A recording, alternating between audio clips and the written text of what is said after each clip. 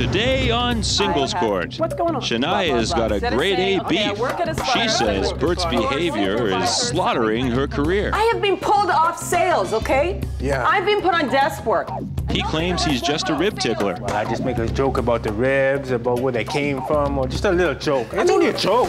And Jonathan wanted Bethany to meet the family. As soon as we pull up into the driveway, for no reason, and all of a sudden, she just gets out, freaks out, and leaves. But she minded that idea big I time. realized I wasn't ready for that. It was just too much. What'd you do? She wasn't, excuse me, sorry, you weren't ready for that? Why couldn't you bring that up before? Well, I tried, but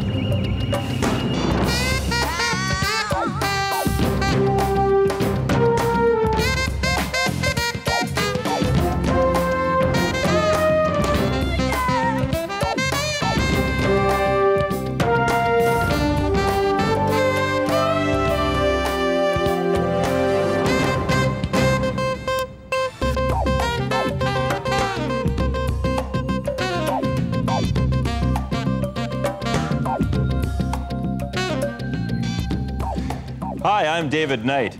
Welcome to Singles Court, the #1 show here on the Singles Broadcast Network. This is the place where singles come for help with all their messy relationship problems. And here's the woman who wants to straighten things out. She's an author. She's a lecturer. She's nationally syndicated relationship expert, Angela Segal. Wow, David. I'm trying to get up to the boxing promoter kind of level. You know? I'm liking that, because, you know, it's sometimes like boxing. Sometimes, you know, like the referee. I understand that. You know, I had a really, really good time last night. Did you? I was doing the single mix-up thing, and it really worked. A single mix-up? In the mall. Really? Where's a better place to meet somebody than the mall? No, I think grocery store possibly, but the mall is... The mall's better. Because, okay. see, you can get him to buy you something before you leave. Okay. That's an excellent idea. Groceries don't cut it. Okay, so, well, today, Angela, we have Shania. Now, Shania has recently become a real estate agent. And Bert here, Bert works on the kill floor of a slaughterhouse. Yeah, believe it or not. Now, Shania claims that rising to the top of her profession, it requires to be on the social scene a little bit. Now, whenever she takes Bert out, Bert makes jokes about the slaughterhouse. And people are eating around him, and he still makes jokes about the slaughterhouse. Now, I call this the case of blood, guts, and real estate. Well, Shania, it sounds like you have a little meaty problem going on. What's the problem? To say the least, Bert and I have been together about 2 years, and it's gotten to a point where I am just at crisis level. I'm ready to, if I can't resolve this, just say goodbye. Goodbye? What's going on? I have worked my butt off to get where I am. Who? A real estate agent. Just finished my courses in January. Okay, so you're just starting out. I'm starting out. Okay. And Bert has been behind me through that process. But this part of the job demands that I socialize. I got to go out. I got to meet people. Mm-hmm. I stood by you the whole time through this thing. Bert has stood by me. You stood by Bert has stood by me. But when we go out, it always comes up. Bert talks about where he works. That's fine. He works at a slaughterhouse, blah, blah, blah. Instead of saying, okay, I work at a slaughterhouse, I'm a floor supervisor or something kind of polite, you know, and tasteful. What is wrong with working at a slaughterhouse? You tell me. What's wrong with that? He makes jokes, you know, talks about, remember the time you made that joke about, like, gutting the roast? My jokes, it doesn't matter. I'm proud to be where I am. At the roast. Bert, question. It's distasteful. Okay, give me an example. Let's say you're at a barbecue, and I'm eating, let's say, ribs. Since I'm from North Carolina, I'm eating ribs. What would you say to me? Because obviously, whatever you're saying, she doesn't like. So give me an example. Well, I just make a joke about the ribs, about where they came from, or just a little joke. It's only a joke. I mean, like what? Like where they came from? Like, they come from a pig, we know that. Yeah. But like, what would you say? I would say, well, these ribs came from a pig, and all the people around here are pigs. Oh, okay. Well, I can see why that doesn't go over very well. It's crude. It's stupid. It's so, a boorish.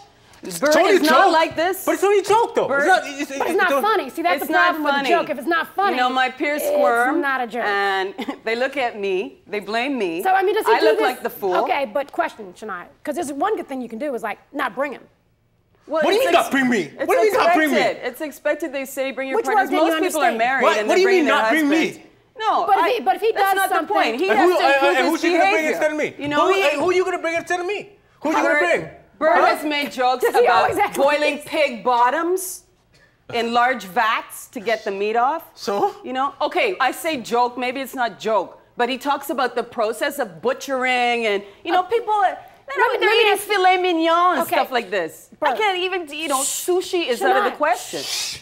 Bert, do you understand that if she's in a professional environment, your jokes aren't appropriate and that they cause her discomfort? Exactly. Yeah, but it's only a party. They get together. They think they're better than me. But you're not, no. I think you think they're better than you, which is why they're not better than me, you decide to do that. No, they're not better than me. Think about the fact that you love her, you all live together. Yes. So isn't there some sort of compromise where you could just not make the jokes at the function? No, it's just a joke. Okay, but it's not funny. That's, we're right back where we started. It's not funny, yeah, but on the job. I was talking. I haven't even told Bert this. Bert, I haven't even told you. I have been pulled off sales, okay? Yeah. I've been put on desk work. And nobody And knows that's my about fault. sales like I know about sales. Okay, so you're in sales and they pulled you off. Why? That's my fault. This is my fault. Are you telling me that this is my fault? Are you telling me? Yes, I am. Bert. I am. I know why you work in a slaughterhouse. Do you not even need to use weapons? You just use your mouth? Gosh. Okay, so you got pulled off your job, but you think the reason was because you brought him? Well, I think he has affected my image. It's Bert's fault. It's Bert's fault. The reason is because if my manager is there. What did your company say? Because what you tell me is my fault. Bert, gosh, I would just drop dead if I was an animal. I mean, what does your company say? That's his job. What does your company say? What have they said in terms of this is why you're being Nobody's late? going to say anything outright. Nobody says it. I got a memo here. What's that? I got a memo. Should I see this? Yeah, I would. What's there that? it is. What's that, Bert? This is from your company. It basically says Where that... did you take that? Where did you get that? Shania, I found it. Shania. How could you Listen, find that because memo? obviously you didn't bother to ask anybody about why you were being... No, I never showed him any memo. No, but here's my point. When you're saying the reason that you got pushed off of your original job in sales was because of him, which to me would be unacceptable from an employer. So he brings in the proof from your company, the memo, that says basically... That's not proof. That is my private business. What do you call it? That should not be in front of you right now because that is my... Bert, you're in front of you right now. I can't believe you, Bert. Shania, You have stooped to the lowest of the low. No, That is... listen.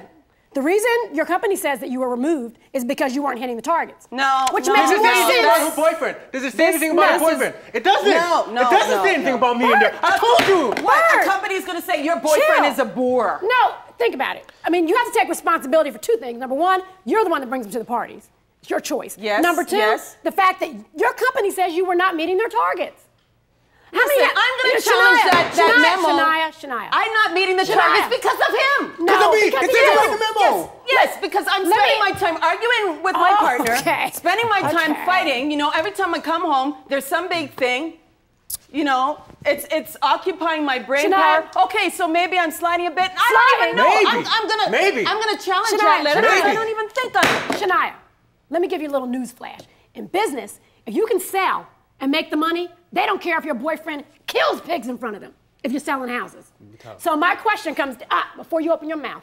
My question to you is, how many houses did you sell last month? 0. Okay. Let's go to resolution. Sell a house. It takes more than a month. Let's go to resolution. I'm done. I see. I told you. It takes more than a month. Come on.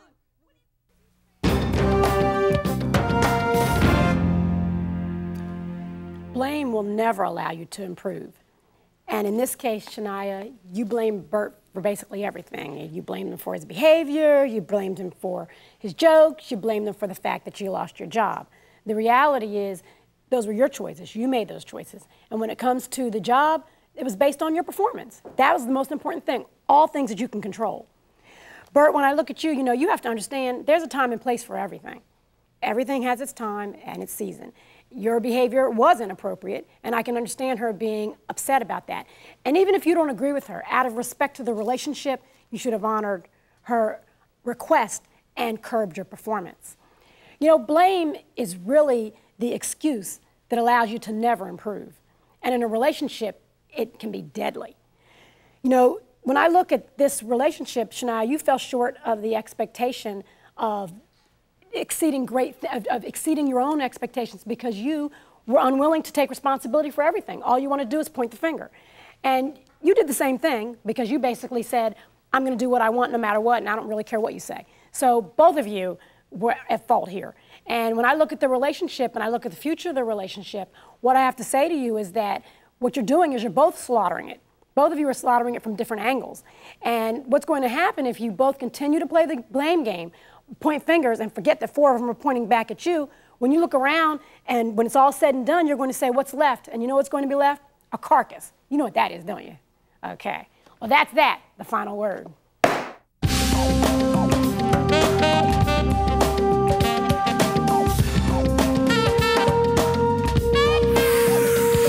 Next, on singles court, Jonathan wanted Bethany to meet the family. For no reason, and all of a sudden, she just gets out, freaks out, and leaves. But she minded that idea big I time. realized I wasn't ready for that. It was just too much. What'd you do? She wasn't, excuse me, you weren't ready for that? Why couldn't you bring that up before? Well, we could have talked tried, about but it this. just, you know. All right, we're back with 2 more singles. Now, these people have a problem. And who better to deal with that than nationally syndicated relationship expert Angela Segal. What do you think? Huh? Yeah, I like it. I like it. I like Okay, it. I like okay. it. After that last story, I would normally say I'm never eating meat again, but you know I'm having filet mignon tonight. You Yeah, know. absolutely. Just got to move on. Yeah. Well, I tell you, Angela, we have Jonathan and Bethany. Jonathan owns a sporting goods store, and Bethany is a graphic designer. Now, he took the bold step of asking her to come over and meet his parents. Now, there's no problem with this, it seemed, until they got there. And as soon as they were there, Bethany took off like a bat out of hell. She was gone. Now, Bethany says things are just moving a little too quickly, but Jonathan wants a real explanation. And I call this the case of the parent trap. Well, Jonathan, I guess she kind of bit the dust on you, huh? Yeah, I'd say happened? so. I don't know. I thought everything was going great, you Well, know? let's back up and then maybe we'll figure it out. Okay, well, we've been seeing each other for about 2 months now, and it's just been wonderful. I mean, it's been so good. And I just thought it was time we get a little more serious. Maybe she should come and meet my parents. And she agreed. In fact, I think she was really interested in the idea. Yeah, but I told him that I was nervous too. No, you didn't. I was honest with you. But Bethany, I mean, that's pretty. Most people are yeah, nervous. Yeah. Okay, so what's it mean? Yeah, that's irrelevant. The point is, she never said anything that indicated what her reaction would be when we got there. We drove all the way there. She even baked a cake for the event. I thought she was excited. That's a good thing. I like that you did that. Yeah. To bring the cake. That's good. Sure. I don't cook really, so. That's good. But then, as soon as we pull up into the driveway, for no reason, and all of a sudden, she just gets out, freaks out, and leaves. Walks out of the driveway. I don't even know how she got home. For no reason. How did you get home? You know, what'd you do? Like run down the street? I mean, where'd you go? No, I knew where I was. I'm sort of familiar with the neighborhood, but yeah, I just took a bus. I took a bus. It was just freaky. It just freaked me out. I saw the house, and it was like I had the cake. She saw the house, and she saw some ugly lawn ornaments, and she thought that my parents were too tacky for her to meet. Is that it? That's completely ridiculous. That has nothing to do with it. I was totally scared. They do have tacky lawn ornaments. I hope they don't have the gnomes. Honestly, I don't remember. I don't remember the lawn ornaments. I remember the house, and I. They have a gnome. They're suburban parents. I mean, they don't have. Oh, it's not. They don't have like a black man holding a lantern, do they? No. Because I would leave if that was the case. Okay, so you you leave because is that because they have tacky like things in there? No, that had nothing to do with it. I just got really scared. We were there, and it just suddenly dawned on me that this was a huge thing for him. And he talks about his parents, and they're really close. And it just. So my question is, I realized I wasn't ready for that. It was just too much. What'd you do with the cake? She wasn't. Excuse me. Sorry. You weren't ready for that. Why couldn't you bring that up before? Well, we could have talked about this. this. You know, I mean, I'm trying to picture this. Wait a minute, listen. I'm trying to picture this. You're in the car. You're in the driveway. You have a cake in your lap. Mm-hmm. You run. Like, what'd you do with the cake? What'd you say to him? I honestly don't remember. I have no recollection of what I did. She didn't say much of anything. She just got out and said, I can't do this, walked down the driveway and left.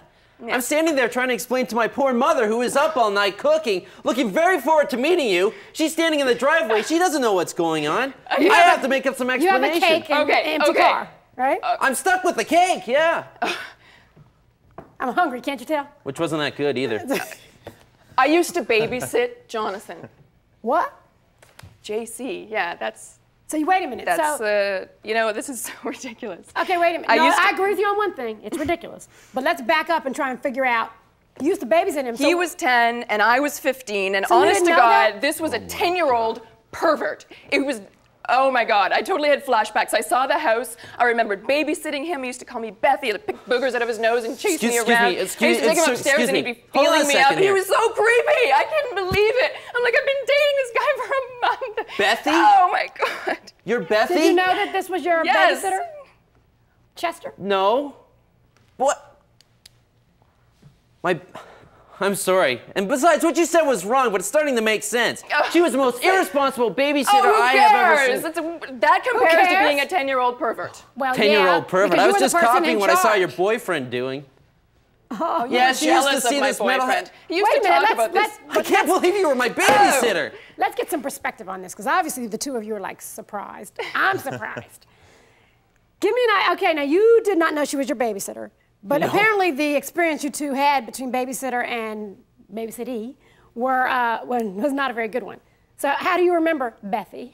Well, it was a long time ago, but all I can recall is her putting me to bed early. I mean, she's supposed to be looking after me. Instead, she'd have her boyfriends over doing I don't know what. I had to put him to bed early because he drove me so nuts, chasing me around the house. So you had to put me to bed early so you could raid the fridge and go smoke in the basement, which is why she got fired by my parents. Let me give you a little news flash as you grow up. You know, you remember things as a 10-year-old. That doesn't mean that's how they were. You're an adult now. So everything you're saying is that from a 10-year-old's perspective. You know, going to bed early when you're 10 is different than going to bed early when you're 17 and when you're 35, etc. Bethy, I don't understand your behavior in terms of acting like a, I don't know what, running. I mean, what is that about? What am I gonna do? I'm gonna meet his parents. We get to the house, they're gonna know who I am. Like, okay, so? So, I mean, they did fire me. I mean, it would have been completely. What? Completely an opportunity for you to say I've grown up and I know what I did wrong? Gee. Why would I want to do that? Yeah, but it doesn't matter. I don't want to meet his parents now. I don't even want to be. So you, let me make sure I understand you correctly. You liked him up until the point when you knew his parents. I liked him up until that point. Now I can't even look at him, but I see the 10-year-old brat that used to. But think about whose loss is that? I mean, evidently you all had a relationship and it was going well. Now you know who his parents are. You know who he was. He knows who you were. Tell me why there can't be a now. Does that make sense? Yeah. Why were you fired? It causes such a horrible, just a horrible idea that you can't even move on with your life. Why were you fired? For smoking in the basement. Okay. That's a good reason to fire a babysitter who's 17. Not a good reason not to have a relationship with somebody when you're 25. Now you know. So what are you going to do? I don't know. What are you going to do, Jonathan? Think about it, JC. What do you go by now? Jonathan. Okay, Jonathan. What are you going to do about it? I mean, you guys are supposed to be mature adults. Yeah, well, it's a little complicated. I mean, the next logical step to me was for her to meet my parents. If she does now, she's going to give them a heart attack. Why? Because they can't. Think about it. She was 17. She's 25. Am I supposed to explain that to my parents? You shouldn't have to if they're parents.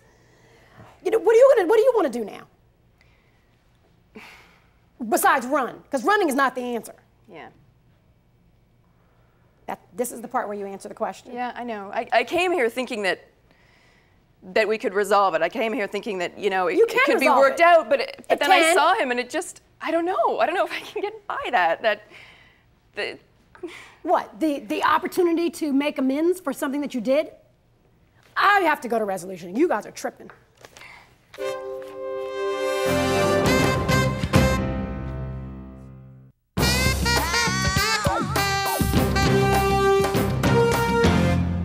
You can't run from your past. You know, Jonathan, Bethany stumped you here today, and you didn't know, and you found out something you didn't know. Well, now you know. It's possible that she's not the same 17-year-old because you're not the same 10-year-old. So, as you know, people grow up, they change. You just need to make sure that your mind remains open to that.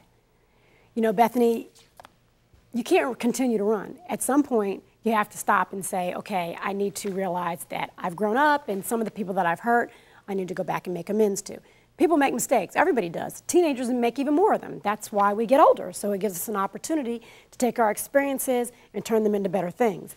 So you got caught smoking in the basement. That's not the best thing in the world for a teenager to do, but I'm sure his parents would be happy to know that you've grown into a responsible adult and would share in your successes and be glad to know that you've made something good out of yourself. You just didn't give them a chance. You know, the past has a way of catching up to you, no matter how fast you run. In this situation, both of you have a past, and it's come together. And I think instead of looking at it as being a negative, you need to look at it as a positive. You're both adults now, so stop acting like children and realize that if you're going to have a mature relationship, then it needs to be a mature relationship. Part of that comes in the admission of the past, but it also comes in looking towards the future, because you never know. The hand that rocks the cradle could in fact be the hand that rocks your world. And that's that, the final word.